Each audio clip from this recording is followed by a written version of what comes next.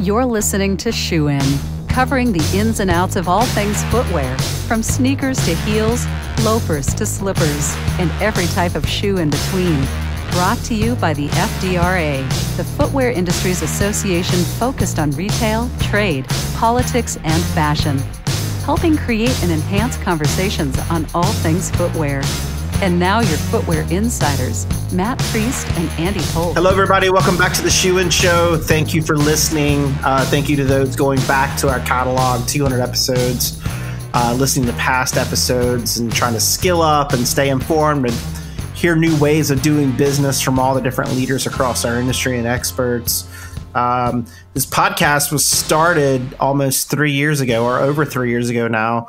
And it was really focused on, we were going out to, this sounds dated now, we were going out to trade shows and meetings and events, and we're having some amazing conversations with industry leaders.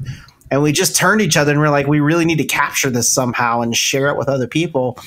And that's kind of how the podcast got started. And, during this pandemic, we've really kind of escalated our podcast, and we've been trying to put out a lot more content so that people can get tips and ideas and hear what other leaders have to say. Because everybody in the industry has different product, they have different channels, different ways of doing business. But I'm a big believer in ideas. Listening to an idea, thinking about an idea can create the right movement or ideas for your business. And so that is kind of what this episode's all about. Sometimes we just hit pause, right, Matt?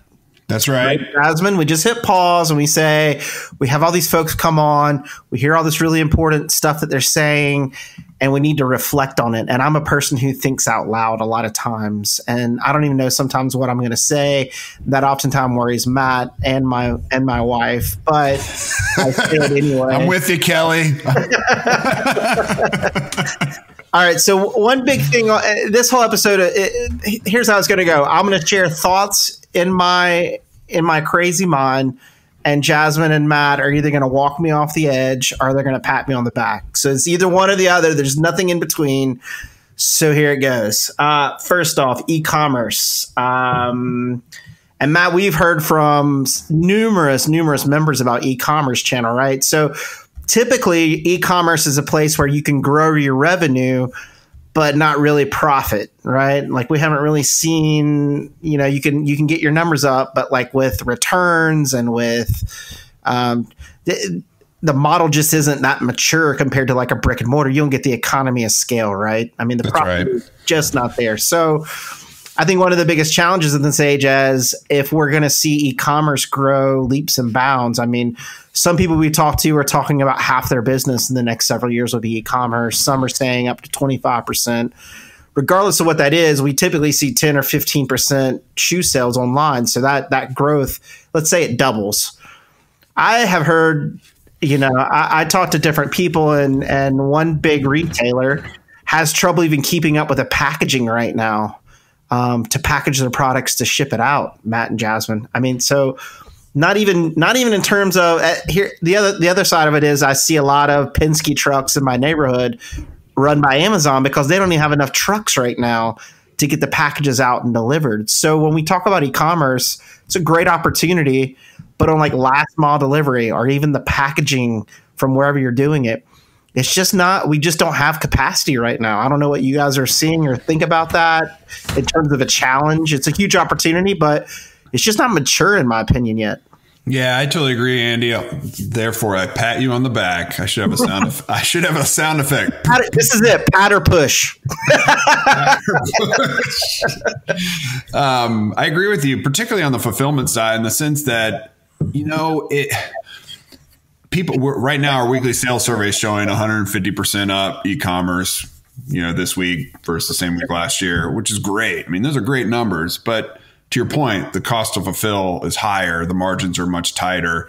And so, customer is always king. We've said that for a long time, but when it used to be brick and mortar, king was in, how you bowed down to said king was confined in the four walls of your store. Right. Nowadays, you freaking got to jump through all types of hoops and bow down and allow for free shipping and free returns. And they can order 5 different pair and they can ship back 4 of them.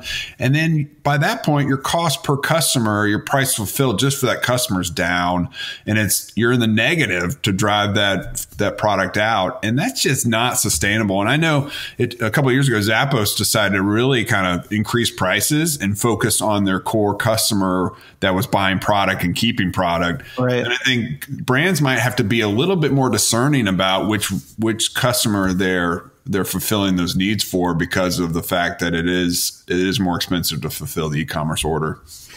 Yeah, it's almost like when you remove that person in front of you, that there's no guilt, right? There's no guilt to no guilt to buy 5 and return 4. You don't pause for a minute or think more intuitively about how it impacts somebody and somebody's profitability and ability to hire and create a strong business around that. You just think, selfishly about what shoes you want, and you're going to try on 8 different pairs and get it right, and get the right pair and ship the rest back. And that kind of comes to the second part of my thoughts is around like warehousing, right? It's a big challenge. And a lot of the members we talk to right now, and even internal discussions and even thoughts around what we were facing before the COVID pandemic was, how do we rearrange our models for 2-day shipping to meet this Amazon Prime model of almost just-in-time packaging, right? And that was hard enough. Now you've got instances where you may not have your typical retail channels anymore. Some brick and mortar are going to fade just because they didn't have an e-commerce site, or it's just not the right product mix, or there was an area where it was inevitable. Maybe there's just too much competition. So unfortunately, there will be some deaths of retail at brick and mortar, and that will pick up other areas. But people have this challenge of, do I centralize my warehouse and create economies of scale by having mass volume, or do I spread it out, right? Do I put one in the West Coast, one in the East Coast?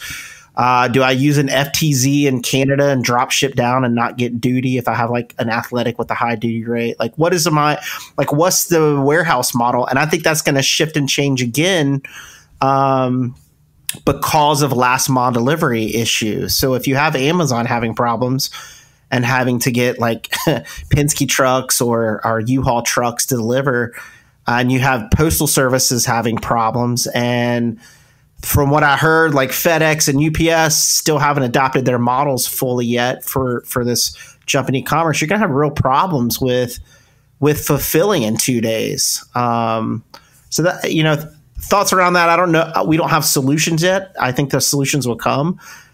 But Matt, I don't know what you're thinking about that in terms of, warehouse location and efficiencies and all that.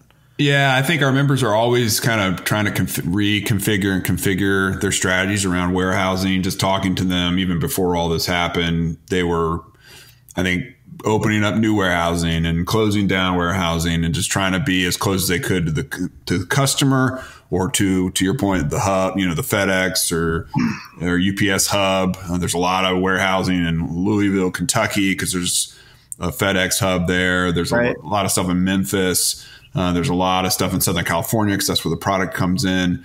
And then we saw with the whole de minimis, and you mentioned the warehouse in Canada, we've seen a lot of movement towards, as de minimis has been increased on the U.S. side, to anything under $800 a day per person, per entry, you can bring in duty free.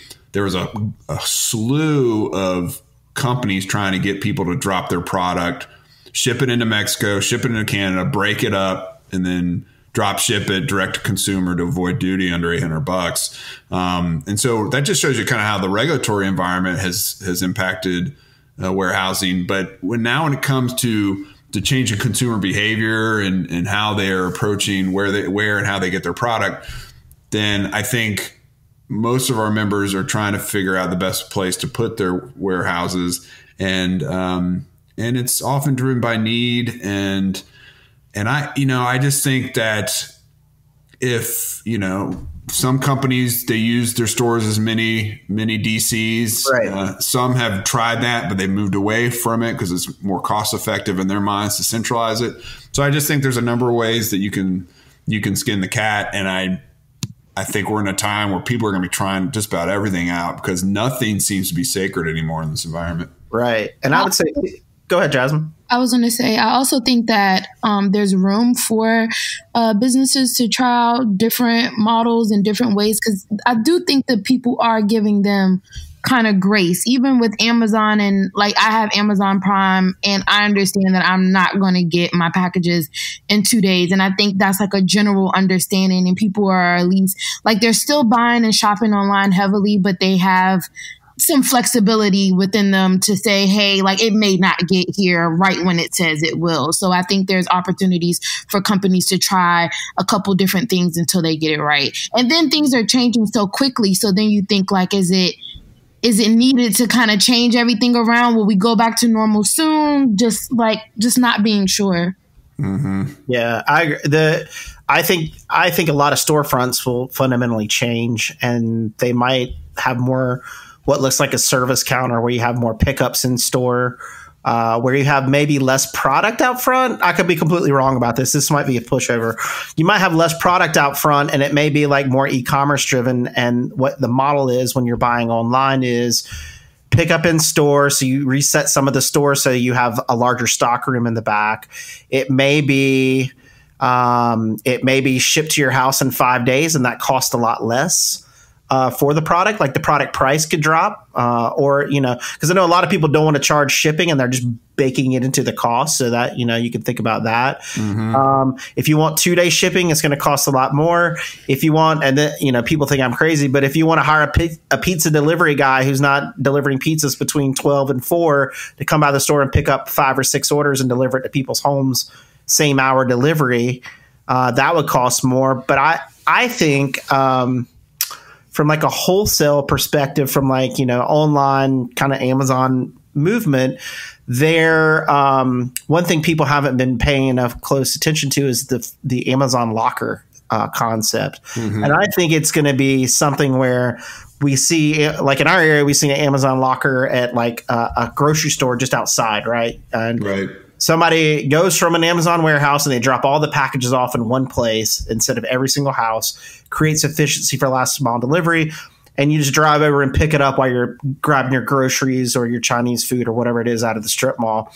I think because there'll be a lot more retail space open after this, I think there's a possibility that either Amazon does it or just a business pops up around kind of a shoe depot where people ship all their stuff to that one place for the area, and to lower the cost, the consumer goes and picks it up from that mm-hmm. place, just like dry cleaning, mm-hmm. right? There's a desk there. There's nothing else in there except it's all in the back. And you show up and you text them when you're outside. They let you in and they hand you the product, right? You could go a step further and even say there could be sanitized changing rooms where you could try on the shoes, and if it didn't fit, you just turned it right back in there. But it'd be something so barren and so sterile. There's no experience to it, but there's a cost perspective to it where it's like, if you want to do it, if you want to get your shoes this way where we can create efficiencies, we'll lower the cost by $5 a pair. And that could be, I don't know what you guys think. Is that a pat or a push over the edge? I'm going to pat you on it and tweak it a little bit, in the sense that I totally agree. Like, if creating these tiers makes a lot of sense. You know what? It happens in the airline industry all the time. It happens in going to the movie theater as well. If you want premium seating, it happens at a soccer match in Germany, which it looks like they're going to reopen, which is exciting. Right. So to me, it is tiering service and then providing value to that service, so that you're not just getting hosed by falling over and committing to anything and everything to get the product to you via e-commerce. Right. You tier it and say, if you want in 2 hours, it'll be an extra $5 or whatever the case is. So you're not crushing your margin by increasing the service. And I kid you not, there's a headline right now where an airline, Frontier Airlines, is offering, for $39 extra, you can guarantee the seat next to you is empty on your next flight. So, like, if they're doing that, then you can have an extra bump up. Get it in the next 2 hours. It'll be $6.99, and you click on it, and off you go. I think that's where you can enhance the value proposition while not hosing yourself and giving away the store, giving away the farm as it relates to delivery. Jasmine, what do you think? I think that would be great. Personally, when you first mentioned that, I'm thinking how many trips I go on and I don't have everything I need, or I would love to have like a pair of sneakers to go to blah, blah, blah. Like, I would love to have that service and like set it up. So I definitely see that being a part of the future of, brands implementing that on their website as an option. Cool. So let's go down further down the rabbit hole then, because I think one of the biggest challenges for e-commerce is on the website when people are looking for shoes, right? So there's a couple of things, and I've been talking to different companies and trying to figure out, I have an idea of what the future of brick and mortar looks like, and I think I'm probably wrong about that, so I'm not going to go there. But if we're focused on e-commerce, I think the future of the websites are going to be forever changed. I think the way we look at shoes now is not how we're going to look at them in the future, and it's not going to be arranged in the same way. It's going to, it's just not efficient to search for footwear now on a lot of websites. I think there's a lot of banner ads up, and there's this, and click on men's, and then you have to keep filtering. So here's a couple ideas I have. So I think more and more people will sign up for membership programs because that's where discounts will be applied. And in this environment, people want low cost options to keep as much capital in their pocket as possible. But as you sign up for these profiles or these programs, and you're giving your data to a company, eventually they'll start to identify your shoe size, and no longer do you have to enter your website once you log into it. You don't need to see shoe sizes anymore by filter. They'll erase that. Right. Mm-hmm. They may even cultivate based on some AI, back end stuff, your last 12 purchases, and start to suggest things like, you're a heavy runner. It's been 3 months since you bought a pair of shoes. You probably worn your pair of shoes out. Here's some options. Or you haven't bought a pair of dress shoes in 12 months. Here's some options for dress shoes that you may have forgotten right up front, giving good suggestions of products you probably would want to see up front, unless you're just going to peruse around. But I think there's several things in terms of friction for sale in e-commerce that brands haven't done a good job. Most brands haven't done a good job of doing. There are some brands out there doing a great job, but it's typically size. So what I mean by that is, like, how many clicks does it take to get to the buy button, right? These filter things, all that stuff. So I think if you can get rid of shoe size, so like a company like Volumental's doing amazing things to right size people, right? So if you get a scan, or eventually you'll be able to scan on your smartphone your foot as best as possible. They're still doing physical scans in stores to make sure you get it right. It takes 5 seconds. And then they have that data, and they just add it to the inventory, and they got all these scans of the lasts and the shoes, and it matches up perfectly. So not only does it take away that friction to purchase, but it reduces the friction of returns, because the reason why people return is either they didn't understand the shoe visually, or it didn't fit. All right. That's typically the two reasons. So you eliminate the fit. So I think shoe sizes will be eliminated as more and more get their feet scanned, which also means they can spend less time in a store, a brick and mortar. If they walk in, they can automatically have that data attached to something, and the store clerk can help them pull things really quickly, or they can already have something like an appointment set up where it's already pulled for them based on that. So that kind of data in the programs, I think, will become ever more important. And I think your shoe data, your grade, the size of your foot, the width, the girth, whatever it's called, I think all those different factors will be just as important as your zip code going forward. So I think the more brands can do that and eliminate those filters, the better it will be. And in the same way, the visualization aspect of the sites will be different, because I think you'll be able to search by voice more and more. So as you go on a website, just like you can on Google now, rather than typing it in. I mean, if you look at what happened in China, the Chinese don't type in stuff to search. They push the button on their phone and they ask the phone to find it for them, right? We started the search because we had AOL and Yahoo, and it was kind of ingrained. But even younger generations now are just using voice for search. And I think websites will start to filter that in. So you get on there and you say, I want an Adidas Boost, and it'll already know your size, and it'll pull up all your options for you. And you say blue or whatever it is, it'll keep filtering. Instead of by clicking, it'll filter by voice. But the visuals will also change, because you'll have 3D models and scans you can spin all the way around. and just visually have a different stimulation so that it fixes the other aspect of returns, which is I didn't expect it to look like this, right? Like it didn't, you said gray and it came in like dark gray and I didn't like that. Right. So I don't know what you guys are thinking like around that. Just those two concepts around fit and size and visuals. So first things first, Andy, when you do a voice search and you say Adidas Boost, what you'll get back is again with the boosts. What's with the boosts?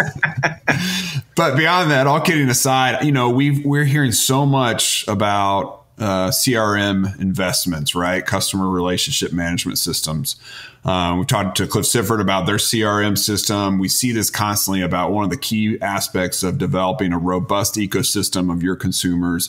DSW does a great job with this. These are rewards programs. These are email and text programs. These are frequent shopper programs and point systems and the like, if you want to kind of conceptualize them.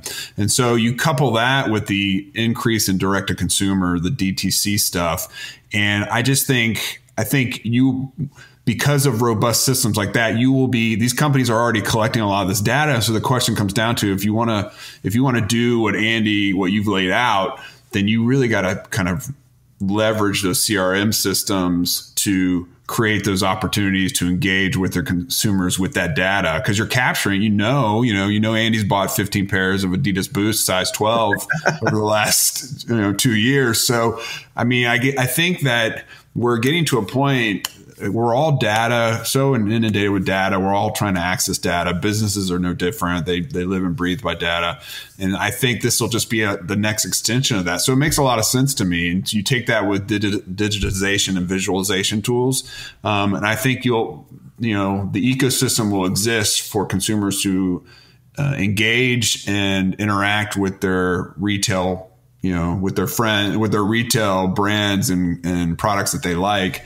And I think the retailers in return will have the data available to make those things, to track sizes, to track seasonality. If you figure out, for example, a family is buying 3 pairs of sandals in March, white sandals, guess what? Now you have a metric on, you have an Easter shopper. Or if it's a family buying 3 pairs of shoes in August, it's a back to school shopper, and based on their ages that on average, this is the next size you should suggest for those kids who are growing the year after that. So I think you can really start to segment. In politics, we learned, Karl Rove kind of revolutionized this micro-targeting politically, and it helped the Bush administration, President Bush, be elected. But there's so much micro-targeting that goes on politically now. The same can be said for the consumer. You can micro-target the heck out of this because we have access to all this data.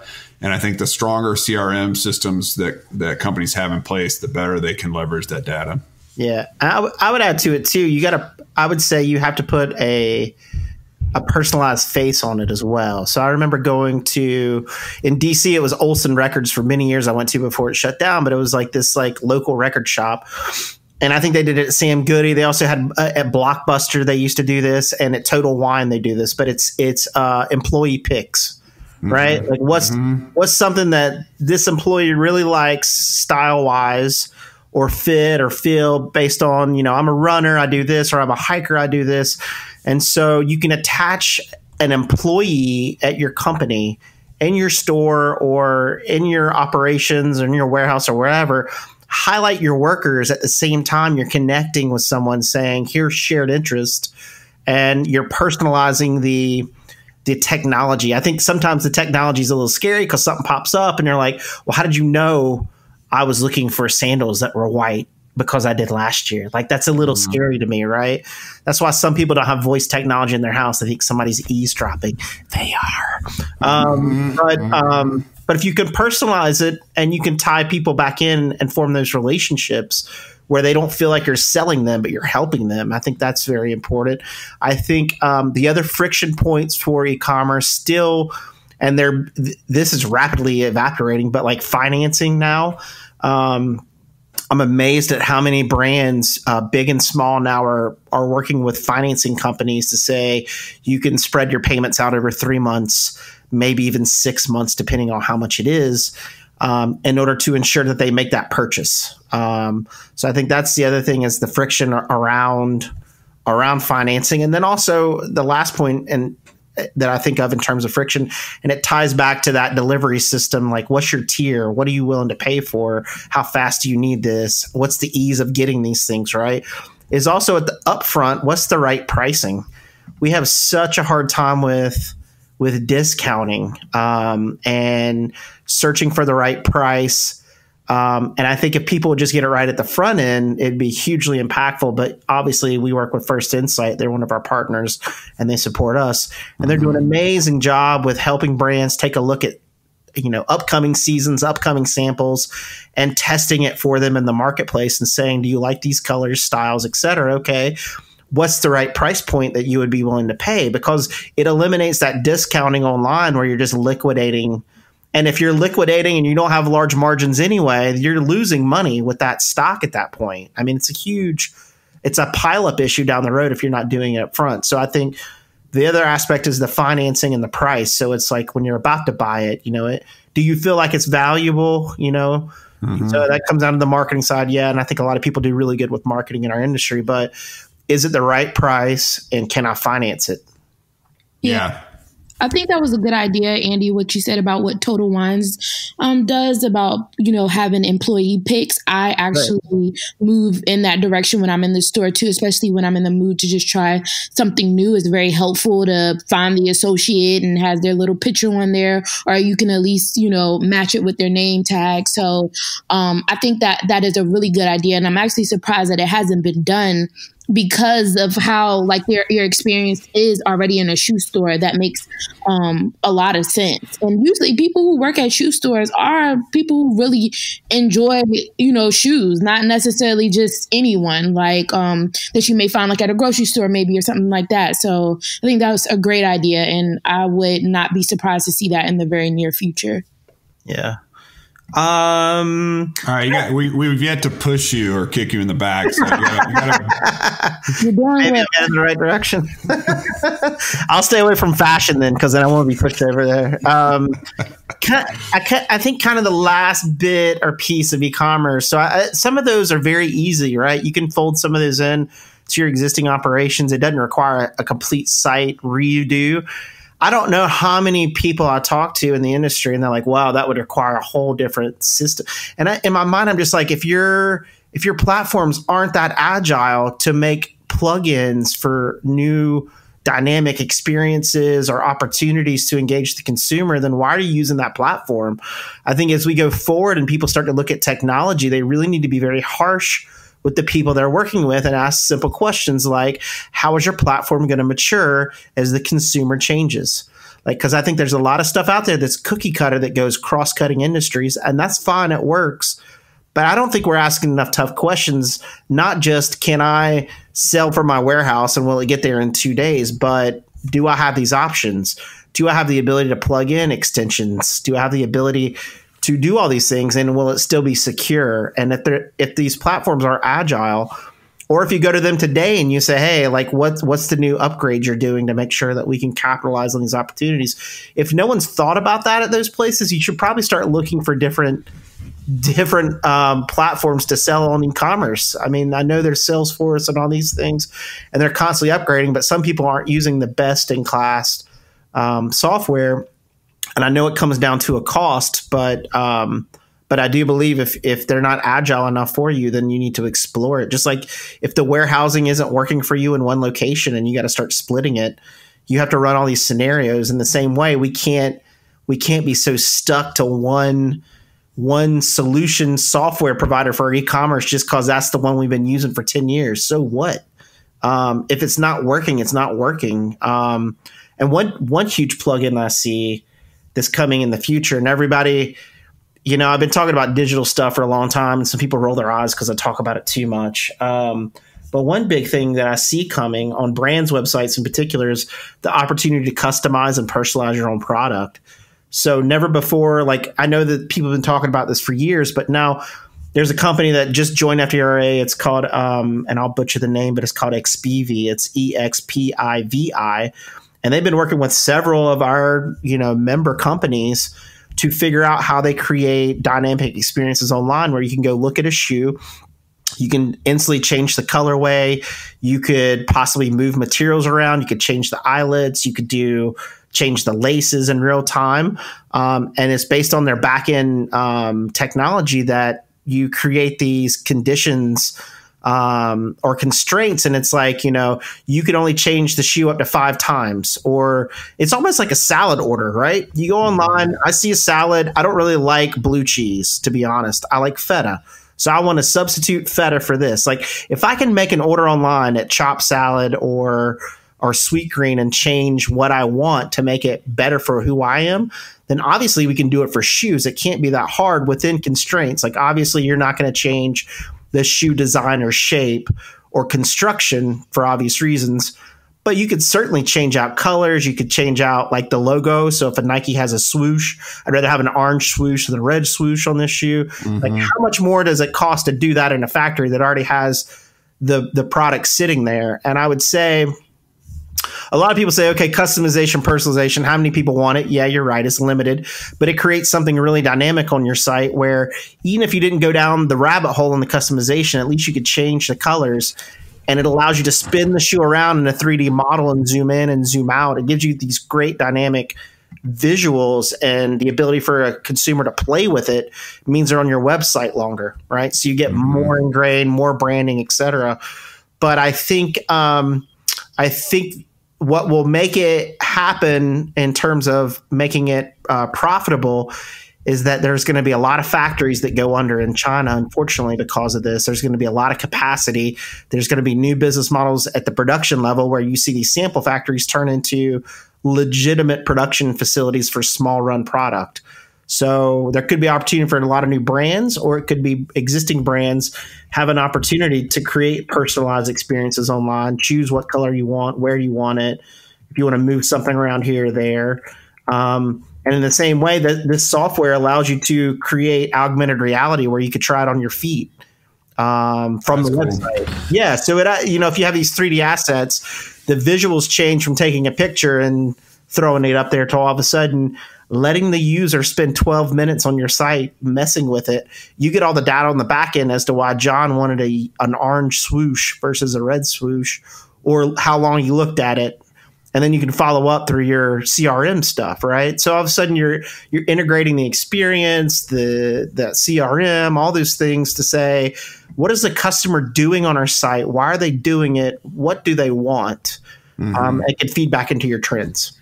Well, let me ask you this, because I've done probably 6 or 7 customized shoes before.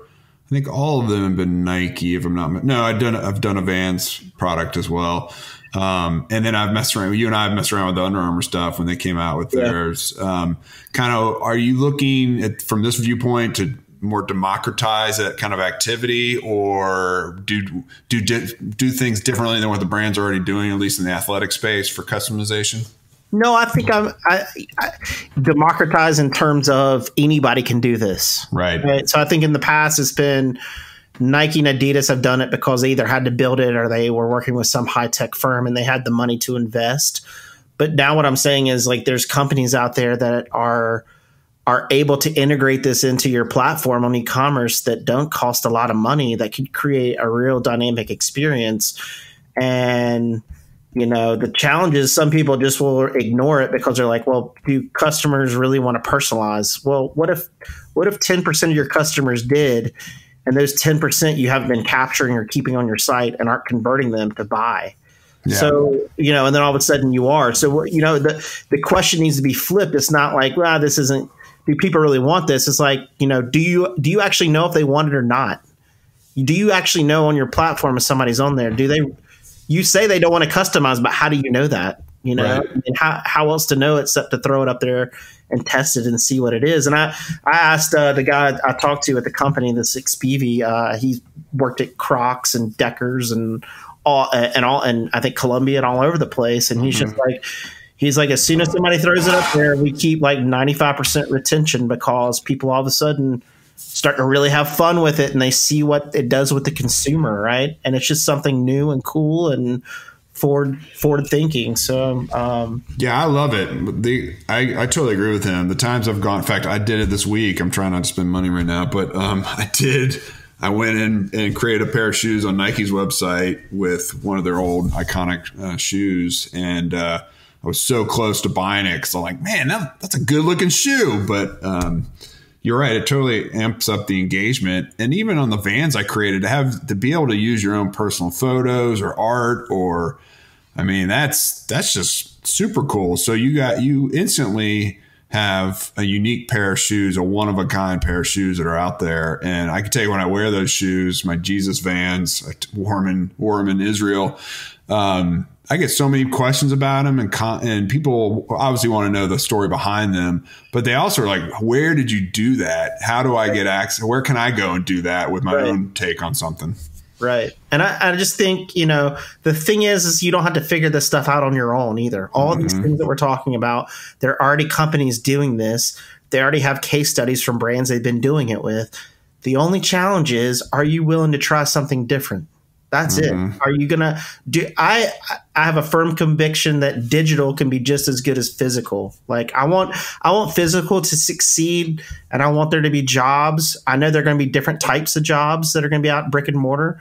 I want them to succeed. I'm not trying to eliminate that. I'm just saying in the digital space, people haven't been thinking about digital the way digital is. Like they think about digital from a physical mindset. And that's why a lot of people have been missing the boat with these opportunities in the digital space to kill it. And I'll say this, we had Mike McCauley on, who operates the Fleet Feet in Augusta, Georgia. And one of his comments on one of the previous podcasts was, every time a person walks through the door, I got to convert that into a sale to be successful, right? To make my margins, to make my profit, to grow my business every single time. But it's amazing how people look at digital and don't think the same way. Every time a person hits your website, you've got to convert them in some way. And there's just I don't see the real urgency or tools being used to do that. And it concerns me a little bit. And I think that'll change. Like obviously, as Jasmine said, there's an opportunity to test and fail and try things. But there's got to be a willingness to try something a little bit different. And, I'm sure people see an uptick on their websites, even if they don't do any changes. But I would condition that uptick is fine. It's going to happen because there's more people looking online. Your other channels are going to dry up a bit, though. This wholesale channel of importing a ton of shoes and trying to fit it in where you can, that'll be long gone, I think, because you have to optimize your cost and your distributions. And some of those mom and pops aren't going to be there like they once were. Some of them weren't profitable anyway because they're having to be discounted down so much. You were just basically getting revenue. You weren't making any profit. So some of this it's not directed at anybody, but I think we just need to be harsher with ourselves and then be open more. I read a really good quote about, I think it was from Dick Johnson, the CEO of Foot Locker. And he was saying, we always had these digital opportunities, but we were so focused on our brick and mortar, making sure that was really the focus.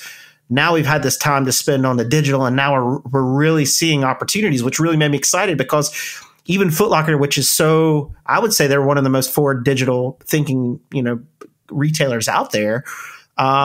They're saying they can do even more. Yeah. Which means that if you haven't done anything, what are you doing? I know. Tell me about it. That's when you get kicked in the back. Oh, all right. Jasmine, you want to chime in for the last word? I think all your ideas are pretty good. I mean, you normally have pretty good ideas, but no, I'm in agreement of 90% of everything you said. I'm excited to see what companies move forward and really have a different take on things from having this time that we're having right now. So it'll be interesting. And even seeing the articles that will come out and, post this time and saying how people have taken it 3 steps forward. So I'm excited, and how it benefits me personally as a shoe lover. So. Well, in the next episode, we will cover the 10% that Jasmine disagrees with Andy on. It'll be much more interesting. Oh, man. 10% hate, that's fine by me, man. That's Hall of Fame statistics right there. That's all right. Jordan didn't hit 98% of his shots. No. All right, folks, I'm going to wrap this up.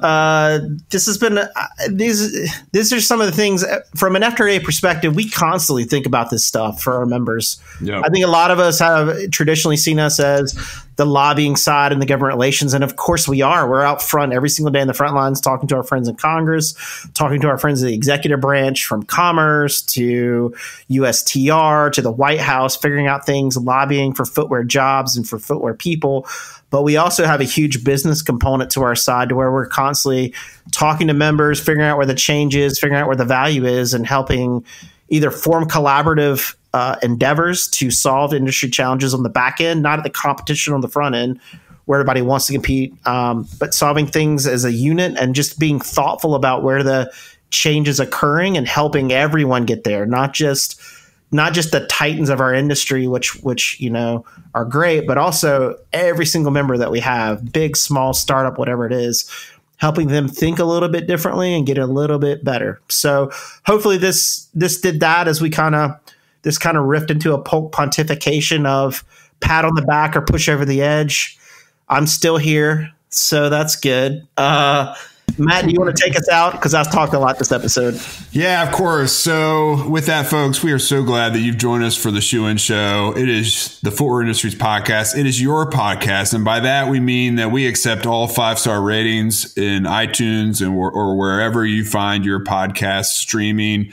So rate us 5 stars only, please. We reject all stars below 5. Beyond that, we ask that you go to our website, shoeinshow.com, where you too can leave a message, an audio message on our website via the mic link there that we will play on our podcast, as long as it enhances the podcast and keeps us at that 5-star rating. We should say on this episode in particular, please go and use that and tell me if I'm absolutely crazy or if you absolutely agree. Like, this should be a real impetus for people to comment and share their ideas for the future of e-commerce in particular. Yeah, so go do that at shoeinshow.com. And beyond that, you can access our catalog of well over 200 episodes, from everything from shoe songs, shoe movies, to Cliff Sifford 3 or 4 times, to you name it, we've talked about it. We are your shoe industry podcast. With that, on behalf of Andy's Polk Pontifications, and one Jasmine Pendergrass, who's keeping us straight in all things fashion, this is Matt Priest, and Shoe In Show is out. Shoe In has been brought to you by the FDRA, the Footwear Industries Association focused on retail, trade, politics, and fashion, helping create and enhance conversations on all things footwear. For information about FDRA, visit fdra.org.